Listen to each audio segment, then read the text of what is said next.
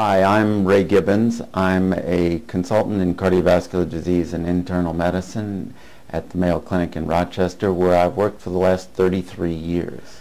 The study reported in this issue of the Proceedings reports on the use of echocardiography in Olmsted County outpatients with chest pain and normal resting ECGs who were seen here at Mayo Clinic Rochester.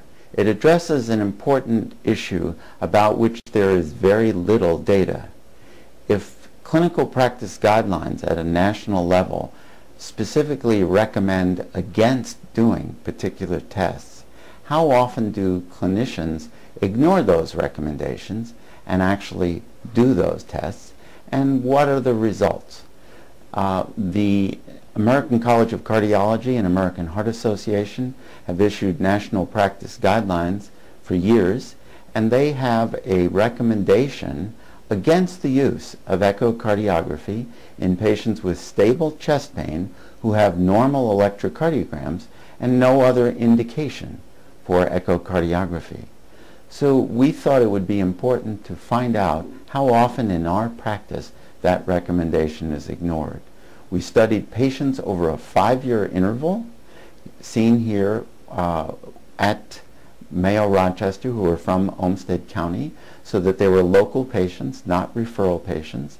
And we were pleased to find that the rate of use of echocardiography in these patients who the guideline recommended against its use was very low, and the patients often had another indication for echocardiography that was specifically recognized in the guideline.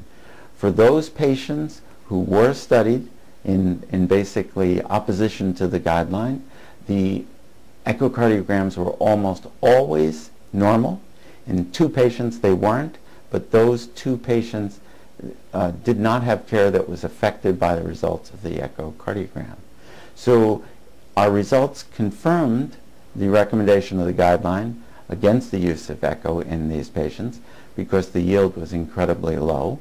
And we did find that many of the echoes that were done, probably unnecessarily, were pre-ordered before the physician actually saw the patient. So we had a specific recommendation that that probably could change in order to further reduce the low rate of unnecessary echoes that we saw in this study. We hope you found this presentation from the content of Mayo Clinic Proceedings valuable. Our journal's mission is to promote the best interests of patients by advancing the knowledge and professionalism of the physician community. If you are interested in more information about us, our homepage is www.mayoclinicproceedings.org. There you will find access information for our social media content, such as additional videos on our YouTube channel or journal updates on Facebook. You can also follow us on Twitter.